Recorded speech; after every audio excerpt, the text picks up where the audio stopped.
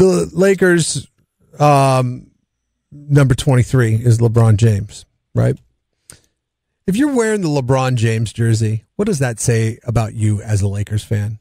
Doesn't that say you are the most bandwagon of Lakers fans? If you're wearing the LeBron James jersey, I think what you're saying, that means that you weren't with them all along. You are just signed up in the last few weeks. What if Kobe was your jersey and you wore that forever?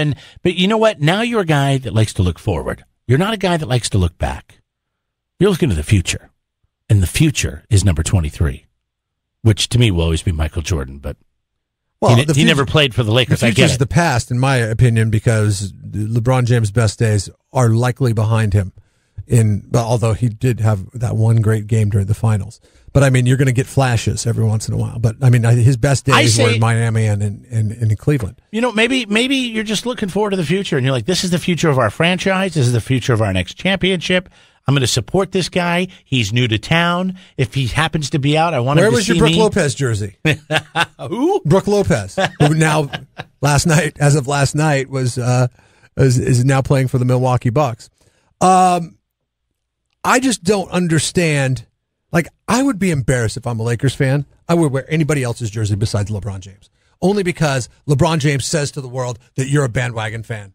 That you don't even probably know anything about. That's just because you don't know anything about basketball. No, that's just because you're saying that just because that's how you believe. Yes. But why not support the new guy? Like, think about it. When Richard Sherman came to town, you got a Richard Sherman jersey right away. Or shirt, had his number on it. We drafted him. He was the first. That was the first team he played for. Okay, he wasn't traded. He was drafted. Whatever. And I didn't get it right away. I got it after his first season because he was so impressive after his first season. Well, some people are ahead of the game. It doesn't have to mean that they're so bandwagon. Same thing goes for you, Niner fan, that goes out and gets Richard Sherman jersey, because I seem to recall a moment about 5 years ago when you weren't so Richard Sherman.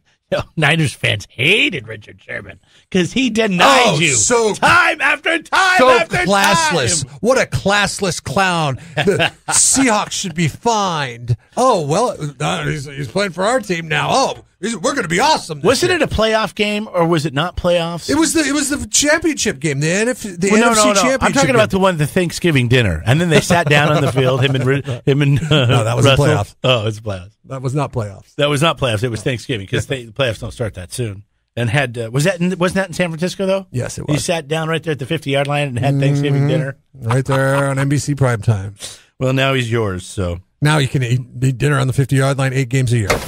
Jeff and Jeremy in the morning. 93.3 KZOZ rocks.